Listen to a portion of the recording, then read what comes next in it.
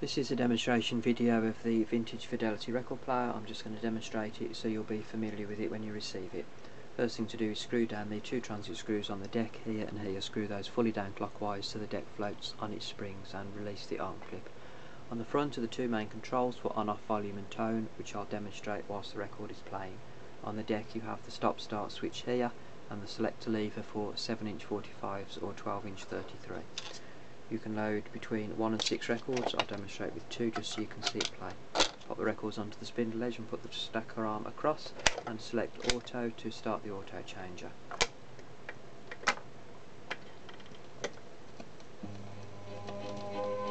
And volume is at the top and tone at the bottom.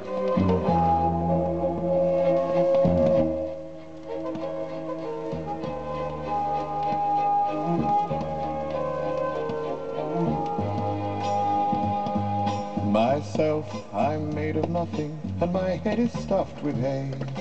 Flick the switch to auto again if you want to skip to the next record.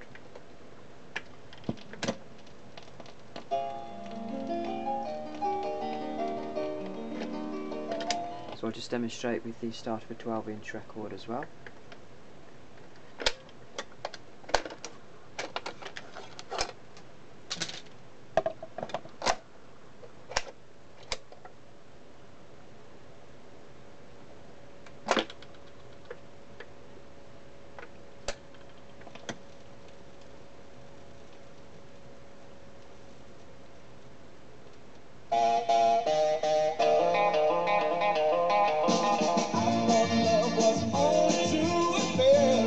And of course the arm lifts up automatically at the end of the record. If you don't want to use the auto changer and you just want to play one record manually at a time, you can just place an individual record down the spindle onto the platter.